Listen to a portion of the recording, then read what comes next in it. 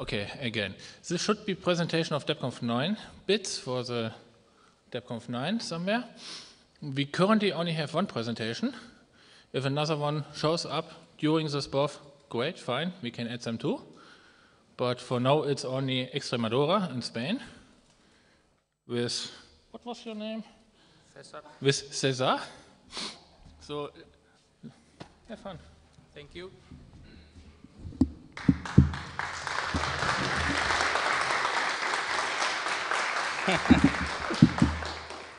Hello, everybody. My name is Cesar, as Ganesh said, and I'm here to present a bit of Extremadura to host Debconf 9 in Spain.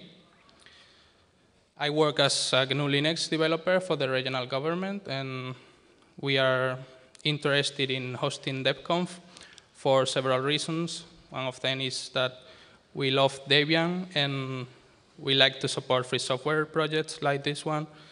So let's start. Where is Extremadura located? Well, Extremadura is in the southwest part of Spain, near the border with Portugal, and in the middle of a triangle between Madrid, Seville, and Lisbon.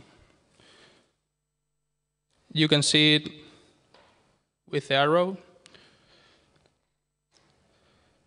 The city we have chosen is Cáceres, which is the capital of the Cáceres province, with 91,000 inhabitants, and also considered as a World Heritage Center by the UNESCO.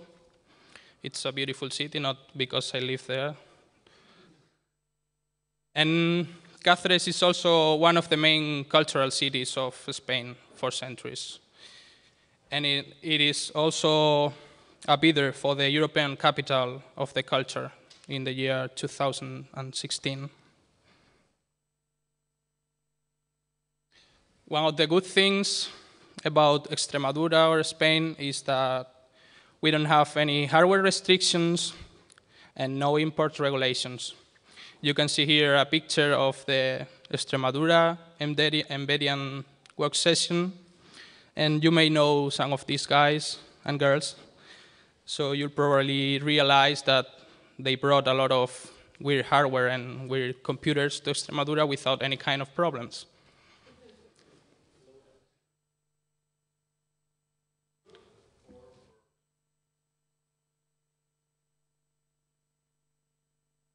Europe and States too. I can see Joy there.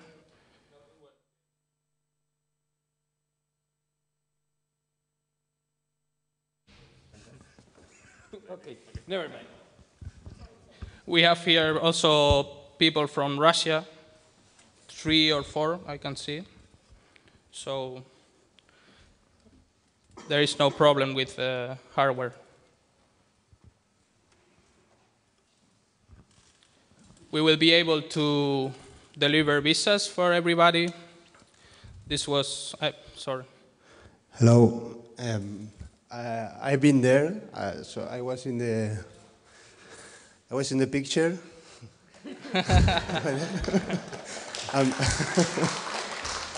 And Maya was there also, and I was helping with the staff organizing, and you can see people from the US. They sponsored their trip for Joey Hess. There's a Wookiee from United Kingdom, and there's people from Russia. They did like a really good job getting their visas, because there was like a lot of stuff to do for them to be able to come over. And that meeting really helped the project, not just the embedded Debian project, but it helped a lot with the Army L port. There's Leonard there too. He's the guy that did that port. So that was really, the time that we spent there, it was really helpful for the project. Thank you, Hector.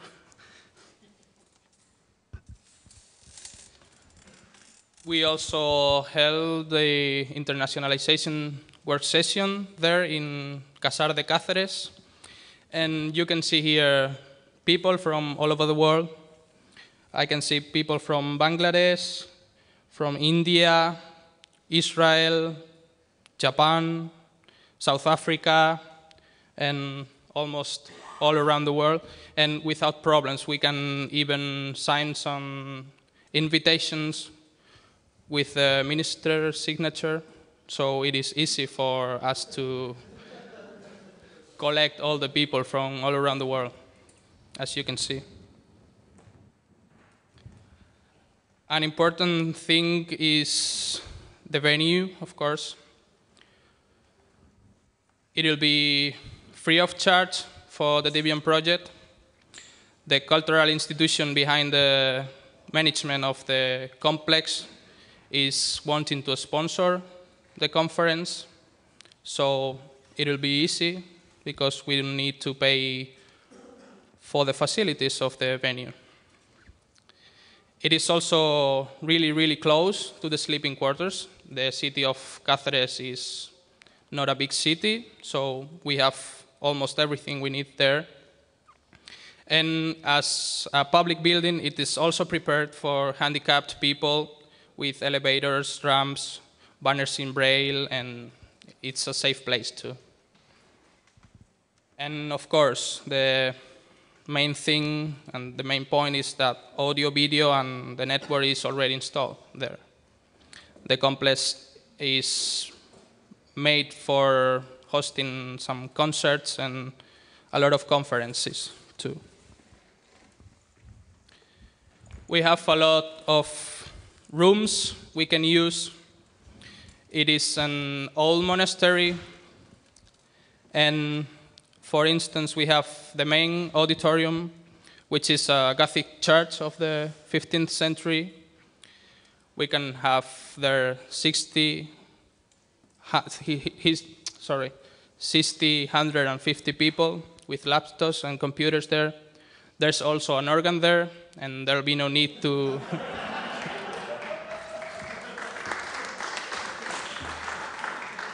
there'll be no need to fix it like some of you did with the one at the night venue, because it's still working.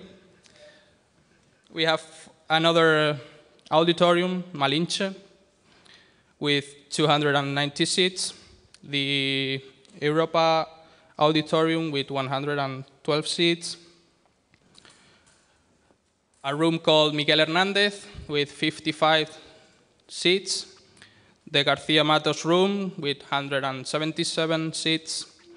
We also have 4 cloisters for stands, exhibitions, front desks, and whatever we may need.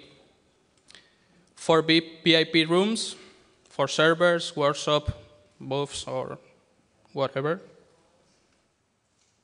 And there are also more than 20 or 30 other rooms for whatever we may need.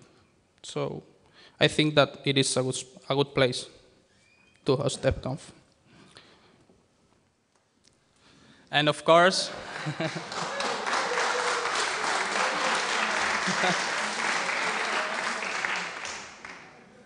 you can see here the smelly cheese of the French guys, and wine also. So there is no food or alcohol limitations, and it'll be open 24/7.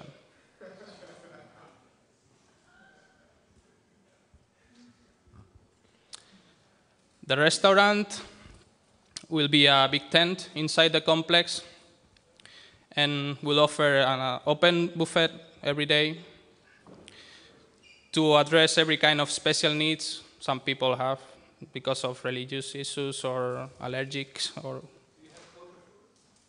What?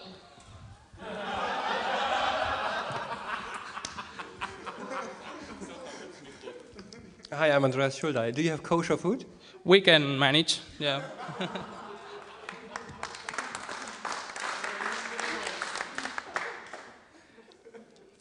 And also the food will be offered by the government. So it will be free of charge for the Debian project. Sorry? So it will not be... Oh, why not?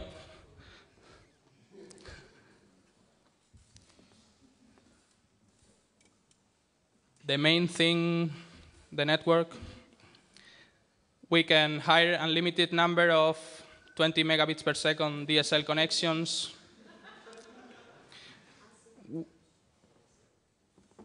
Sorry? Yeah, asymmetric. And we hired even for the last Free Software World Conference 3 special connections with a guaranteed upstream rate. That would be good for the video streaming. We can also do so here.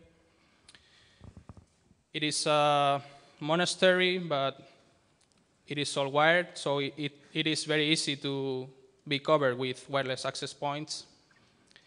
And we will have full access to the net administration.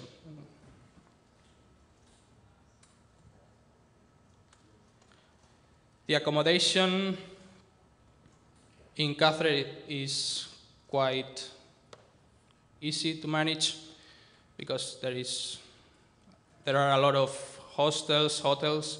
We have 2 halls of residence for the students we can maybe use for Debconf, a first-class campsite, 11 hostels, more than 30 hotels, and it will be very cheap or free, depending on the agreements we can sign with those hall of residences.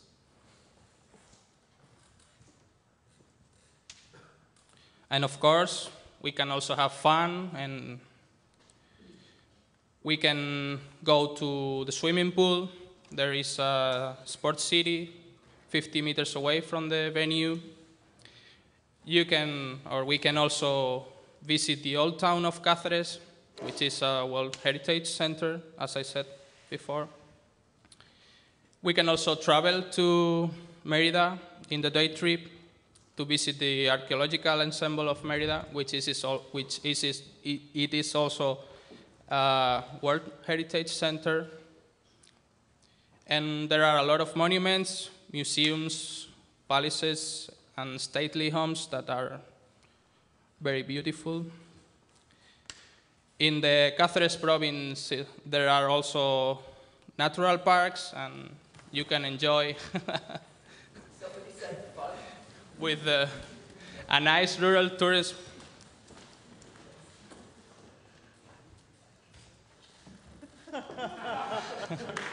Thank you.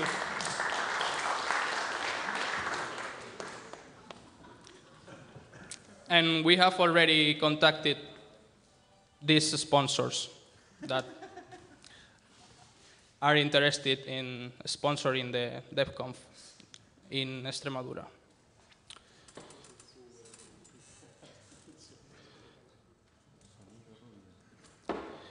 So if you want to know anything more about our bid, you can visit the wiki page. There is a lot of information there. So I invite you to visit it and send me some comments or suggestions, questions. So do you have any question, please? I have several questions. You said in one of the starting slides you said that the sleeping quarters were close. How close? There is one 20 meters away from the venue, for instance, and the other one is less than 200 meters away, and all the hostels and hotels I put on the slides are less than 1 kilometer away from the venue. So. And the close ones, which capacity? Where are you at? Pardon? That's me. Oh, okay, sorry. Which capacity did these close venues have, the close accommodations? It can be used for 200 people each. And when during the year would be best for like climate-wise and for you? I don't understand the question. Do you think it would be nicest during the winter, the summer, the spring, or maybe spring or at the end of the summer? The monastery is quite fresh too, and it also has air conditioning. for the servers or for the people. So that would be in like May or more April? Or? May, September. If you want to enjoy the Spanish hot, you can go to Extremadura in June or August too. But and do you have any idea about costs per person per day? Cost per person per day. Well, main costs are the flights. So maybe in the wiki there is some information about that. Okay. If we use the Hall of Residences, it may be probably free of charge because the regional government can sign agreements with them. And if we use the hostels, it will be between 15 and 30 euros. Yes. Well, the cheap, a simple accommodation is usually good enough. That would be free then, or what? I don't really know it now, but probably. And what about food? Yes, the food will be sponsored by the regional government. And then you had on the sponsors page some companies which don't have anything to do with Debian. Yes. Why would they sponsor us? Because they have been very interested in supporting free software projects, and they have also sponsored before 1 or 2 of our meetings, the Free Software World Conference of Badajoz, the Free Software World Conference of Merida. They were sponsors. And you explicitly mentioned Debian in this when you asked them? Yes. Okay, great. It's no problem mentioning Debian or GNU Linux or free software. Right. Thank you. You're welcome.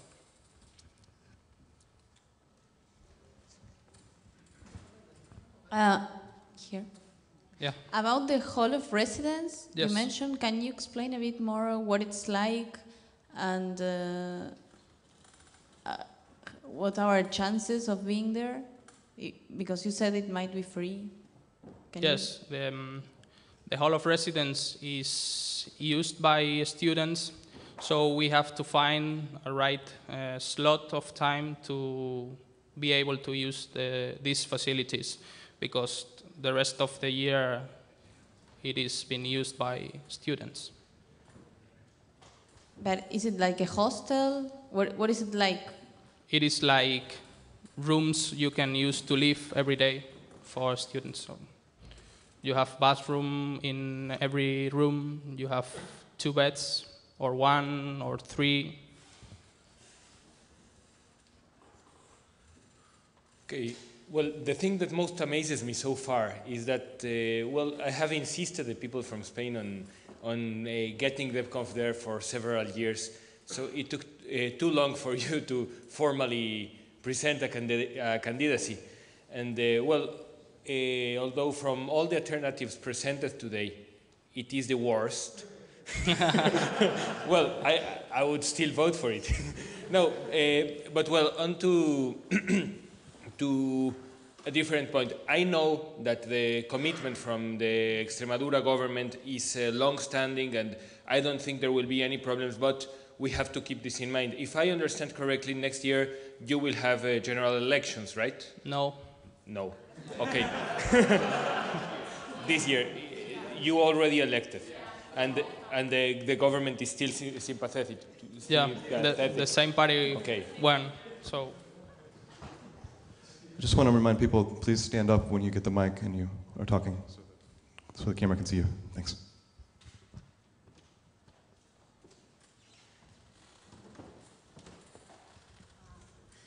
Answering to Gunnar, I have to say that I'm one of the Debian developers from Spain who doesn't like the idea to have DevCon in Spain. I don't like it because I love to go to another countries by DevCon. But I have to say that after seeing all the several bids for these past years, I think this is the best one I have seen until now. So, thinking as Debian developer, I think it's a good idea. Yes, I completely agree. And it seems this year we will not have a competition, which in the end may be good because it will save us from many problems we had. Well, I am asking this question specifically because I think it's a very important point that in the end was taken into account into deciding for Debconf 8. I mean, sometimes, and well, even you as an European country will surely understand this, sometimes trusting the governments of Latin American and Spain and is not very easy. Yeah, I mean, that brings several doubts to my mind, but... Sí.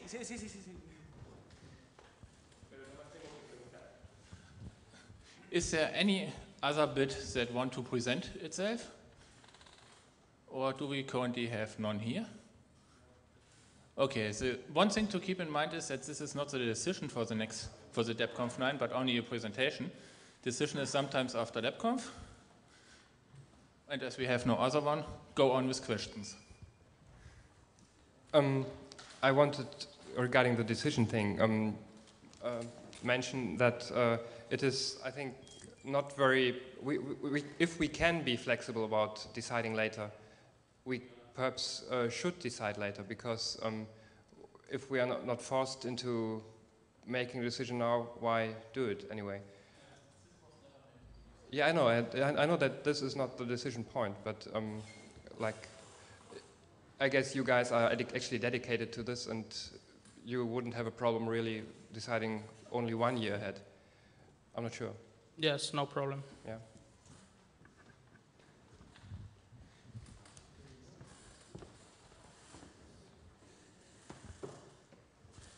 Cesar.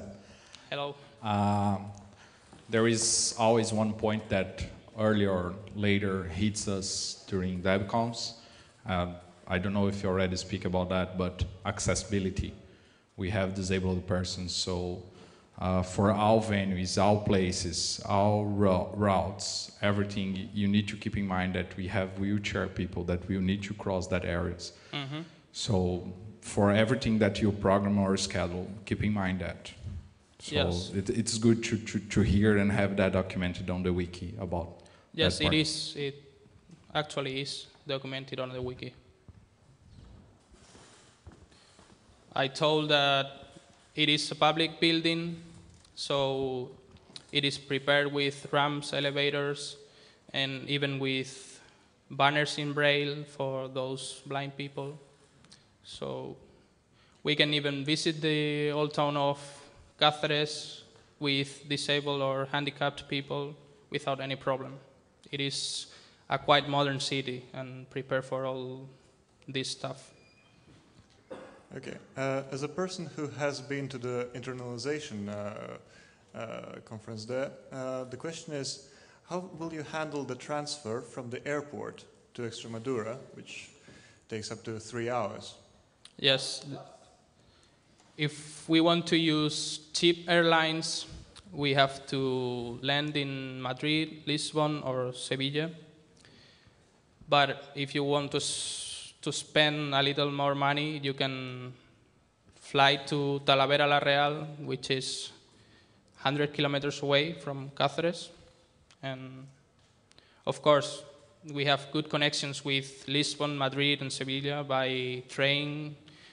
We are also connected via highway with Madrid, Lisbon, and also in 2009 with Sevilla. So we can even hire some buses like we did for you guys. So I think it is not a big problem.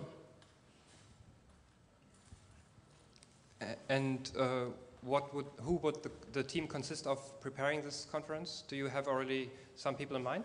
Yes, we work for the regional government as a group. We are currently 20 people in the group. We have organized a huge conference like the one we did this year in Badajoz with more than 3,000 participants. And there is a list of more than 50 events or congresses we organized in the wiki. You can maybe take a look at it. This is a video of the last organized meetings. So. And we can also have the help from the Spanish developers too. And from you, of course.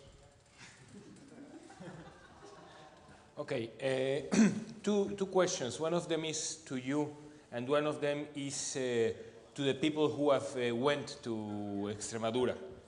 For you, how hard is to, I mean, 91,000 people is not a big city. So, well, you didn't say how far it is from Madrid, and something very important is to be able to get all kinds of esoteric hardware in time. I mean, not having to travel 2 hours to get a firewire cable, for example. How hard is to get strange hardware in that area, and how far is it from Madrid? You can buy a firewire cable. No, I just said as an example, it but is, large computer stores. Yeah, okay. 300 kilometers away from Madrid, 300 kilometers away from Sevilla, and 300 kilometers away from Lisbon. Okay, and there is no need to go to Madrid, Lisbon, or Sevilla to buy any kind of stuff you may need to.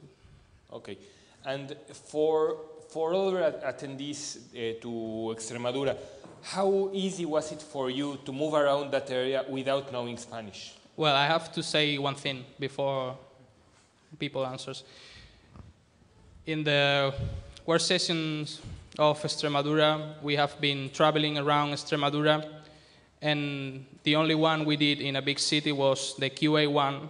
So the other ones were near the countryside in little villages. So maybe these people is not concerned about the facilities we have in the big cities. So now you can answer if you want. Nobody was there. Well, nobody. Maybe Igars was in a little village, or Ganef was in Badajoz. Well, there is a problem with that question because we never had to use the Spanish. We just we were led around and fed without the need of use of the local language or talking to the local people most of the time. So there's no really answer to this. Well, like, I can say that Cáceres lives from university and for tourism, so most of the mid-aged people is able to speak English. And also in the restaurants of the old town, it is quite easy to be understood in English. Hi, I know you said it was wired. I'm just curious what the facility is wired with. I'm kind of worried about the repeat of a 10 megabit half duplex fiber or something like we had in Mexico. Problems with the connections? No, what is the facility wired? You said the facility was already networked. Oh, yeah. What's the backbone in the building like? It is wired with 100 megabit per second network, but we can change those switches to use 1 gigabyte switches if you want. Thank you. You're welcome. We want. Yes, we want. Christian first. Yeah, that's more a comment than a question. As a user of the Extremadura sessions, actually we were in a small village, so I can't really comment about the environment.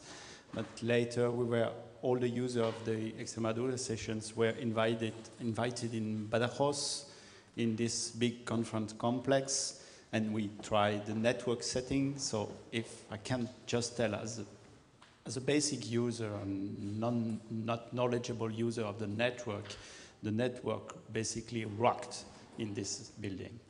As a user with, I think, 3,000 users and a lot of geeks hacking around in a big complex, it was nearly perfect from the user point of view. Thank you.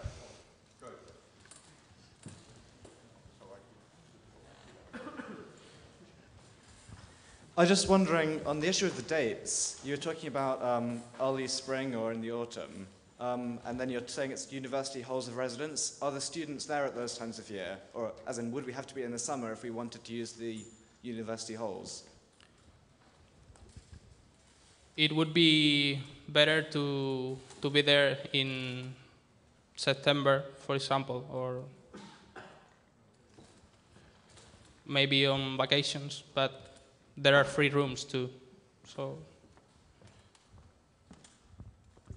the university course in Spain starts in October.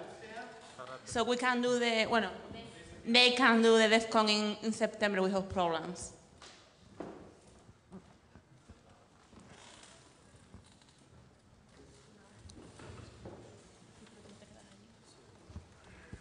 Although it is worth considering, I know that weather-wise, Extremadura can be very hot, but it's worth considering choosing the dates based on when Debconf attendees can attend. Before May or after July, it's much harder not to. It's much harder for many people to travel. Mm-hmm. So please consider that when booking the place.